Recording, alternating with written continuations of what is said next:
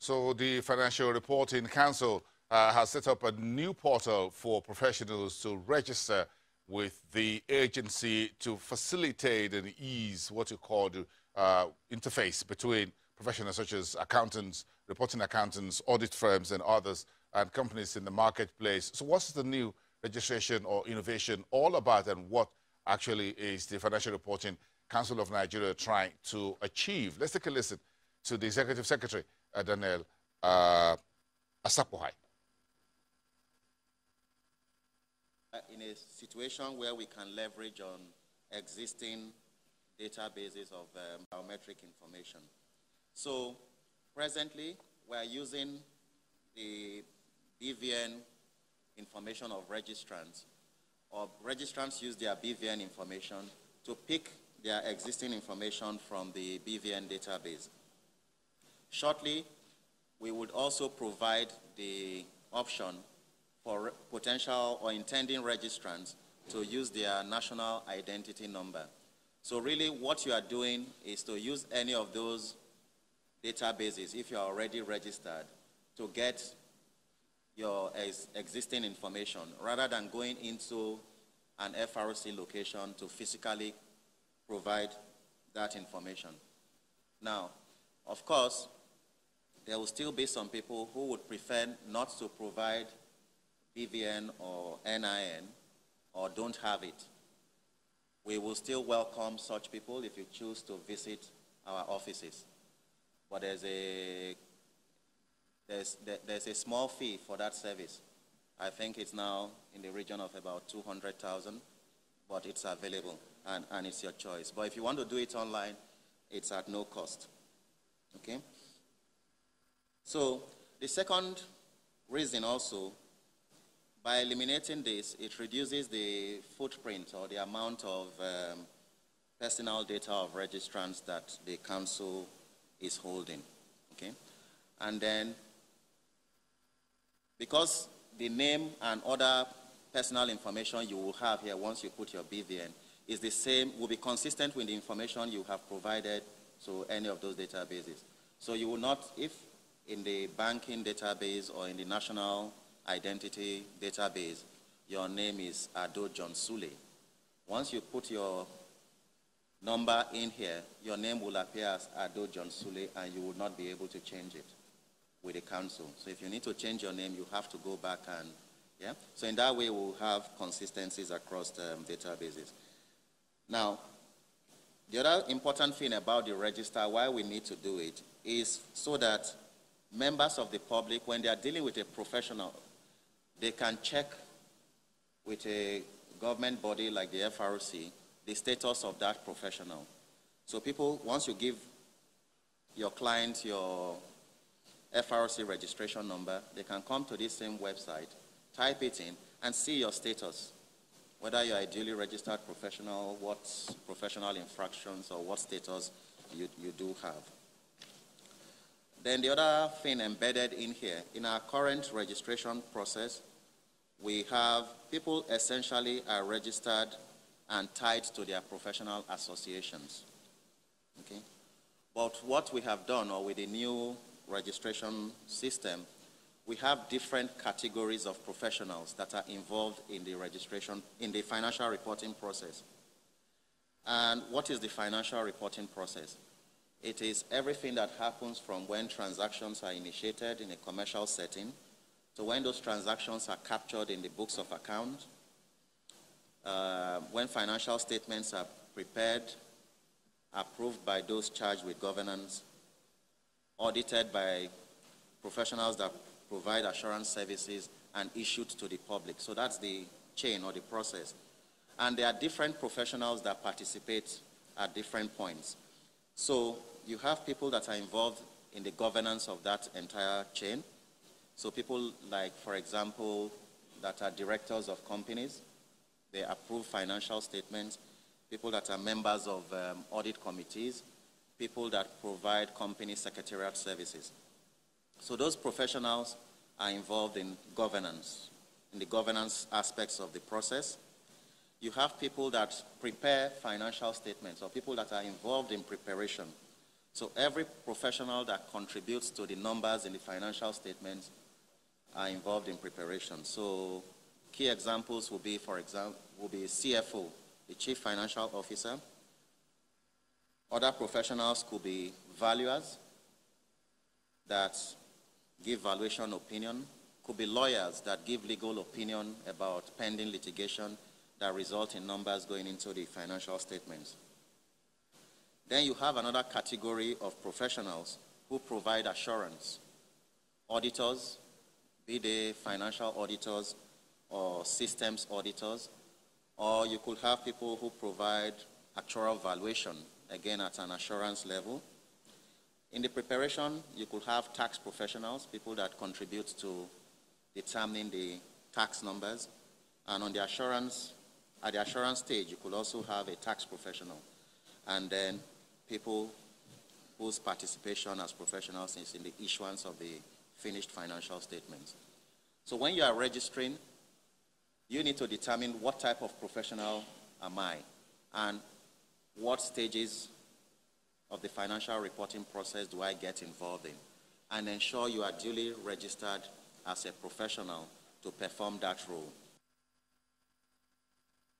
Daniel Asakuhai, the Executive Secretary at the Financial Reporting Council of Nigeria. President Buhari's administration is carrying on with his social investment programs and trying to rejig where necessary, trying to take stock of what has been achieved during the administration's first time in office, now talking about the impact and what more needs to be done. So this is what our panel of experts and those who were involved spoke about in Lagos yesterday, trying to review the impact of the social investment programs and what the administration should do moving forward. Let's take a listen to some of the comments from the panel. In many ways, what we did in the first term, and which has been elaborated across the various speakers, and more importantly, from the lives of the beneficiaries themselves through video and also through physical presence, just really points to a direction. And like I mentioned earlier, a right direction to a solution. But then, as we then stand at the cusp of a new dawn and, the next level as we like to speak about, I think then it's really at a junction where we really then need to consider quite a whole lot of other things. And I would use that to answer to your question about expansion. Often, once you hear expansion, everyone is beginning to think about numbers. And yes, you must do numbers because we are a large country. But I think we really need to look inwards and really take root. And one of the things I would love to see, and I say this because you are in the technology audience, we really need to begin to map our various industrial value chains so that the biggest challenge you find with any average youth is the identification of opportunities. So you pick any sector. You mentioned a few examples, hotel and all that. What are all the possible value chains that support that sector? And begin to yarn out, what then are economic opportunities wherein jobs are created, enterprises are created, entrepreneurship, intrapreneurship, whatever form of economic activity can be created.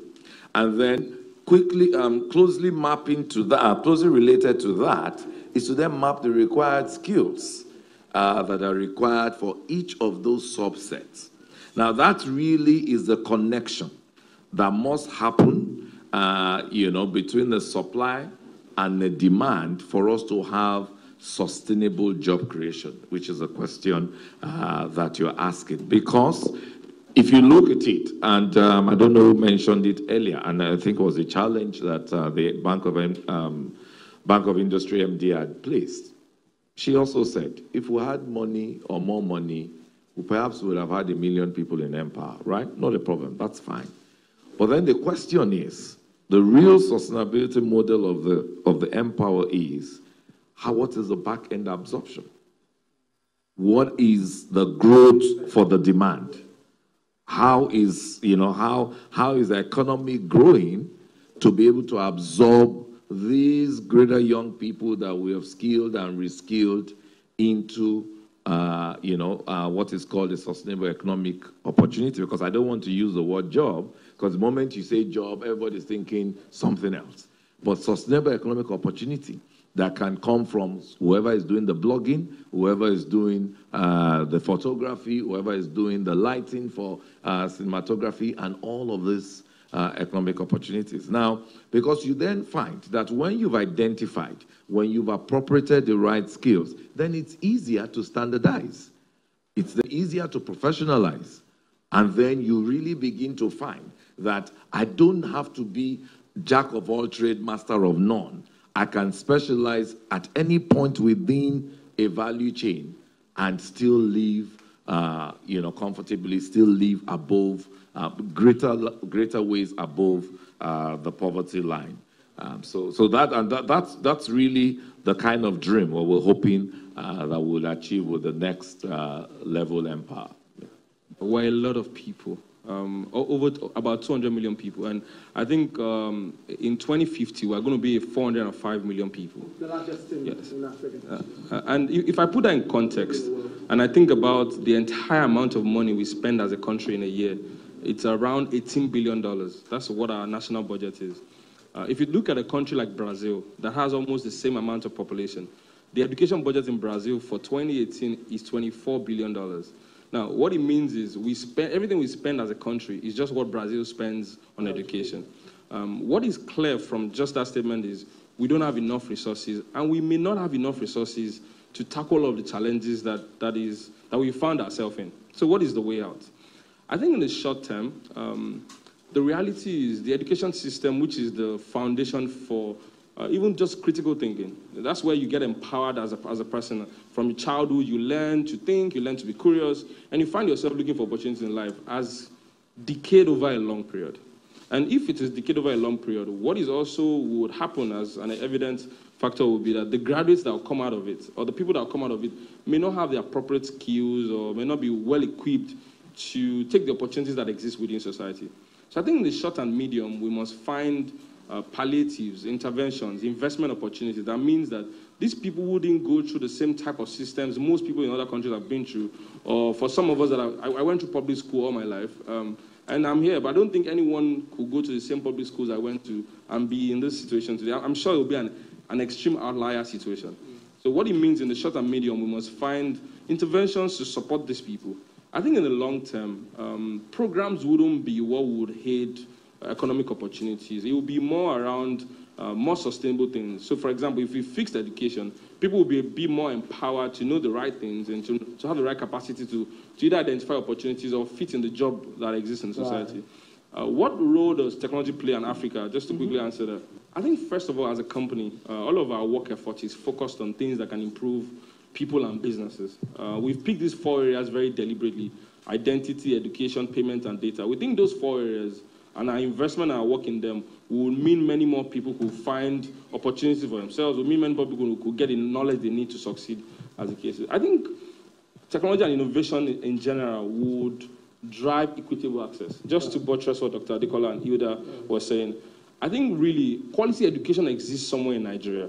You just can't afford it. Yes. So the real problem is how do you take this quality education that exists and democratize it? Yes. Technology offers an opportunity to turn the 1 million naira green school fees to 1,000 naira per month. How do we kind of like find an opportunity to aggregate teachers, to look for, you can find one good maths teacher, but you can't find 100 maths teachers. Yeah. But how do you get this one good maths teacher to teach millions of children? I think technology will be at the heart of opening things up. About Africa, I mean, just at the middle of the program, we've had interactions with at least 3 countries that have come to our office. I think the Liberian Vice President was still here a couple of months ago to come and learn specifically about what happened to this program, how was it done, what were the specifics that led to its eventual success. So I think we're actively sharing all of these successes with different African countries. As a company, we're not present yet, and our real focus first is Nigeria before we, I mean, I think you're right in that regard. But even though we're not present, we're offering our services in supporting their design, supporting their concept. And I think maybe Nigerians don't appreciate enough what goes on here. But we've seen a lot of African countries, Ghana, Liberia, just almost as they started in their programs as government, came to Nigeria to try and learn, oh, what exactly happened? How did you get it done? And I think in the next few years as a company, we also see ourselves at least in 7 African countries over the next couple of months. One of the things that, as the Bank of Industry and as even speaking for financial institutions that do support SMEs, I think one of the things that we know is that access to funds or access to money is not the only problems that SMEs have. So I think by recognizing that we're also there to handhold them, so we're actually helping SMEs grow. If SMEs grow, today the number we have for SMEs, number of SMEs in Nigeria, or number of MSMEs in Nigeria is about 37 million. And that is a lot. That is a huge number. If today we have 37, 38 million SMEs operating in Nigeria, you can imagine that if we're able to support even half of them, so say we're able, not Bank of Industry, but when I say we, the ecosystem is able to support half of those MSMEs, so we're talking about 20 million MSMEs having some sort of support that can help them not only sustain their business, but also grow their business. If we're able to create one job, so for every MSME that we're supporting, from the lowest rank to the highest, and we're saying one because some would be able to expand to take on 2, to take on 3, to take on 4, or even 10. But let us even keep it very conservative, and we're able to create one job to every MSME that the ecosystem is able to impact. So from 37, we've gone to 20 million, and from 20 million, let us even imagine that only half of them again, half of that 20 million, are able to sustain or grow their business. To me, that's job creation. So basically what we would have done is we would have used the ecosystem of MSMEs to create one job, and we're looking at 5-10 million. So that is a target that can be achieved. The other thing I'll also like to say is that you talked about technology. If we're able to bring all these SMEs onto a core platform through different programs, again, we'll be able to harness all of them together and move them into job creation, into sustainability, and into growth. Discussing President Buhari's administration, social investment programs, and part of what's to be taken on board moving forward. Okay, so since 2016, the Buhari's administration has been very cozy with the state governments, rolling out hundreds of billions of naira steadily to support them. Salaries were unpaid, and the fiscal position of some of the state governments were tottering. Now the federal government itself needs money. So it's asking the state governments, 35 of them, to cough out 614 billion naira, which was arranged through the Governors Forum and the Central Bank, and the Ministry of Finance, of course, representing the federal government about a year or 2 ago, to come up with the money and repay. Now the governors seem a little bit upset with that. Of course, that was part of the National Economic Council meeting of yesterday, but it will be worked out. So the Ministry of Finance, the Central Bank, and the Governors Forum will sit together to work out the modalities of how 35 state governments will repay 614 billion naira. There's no free lunch anywhere, is there?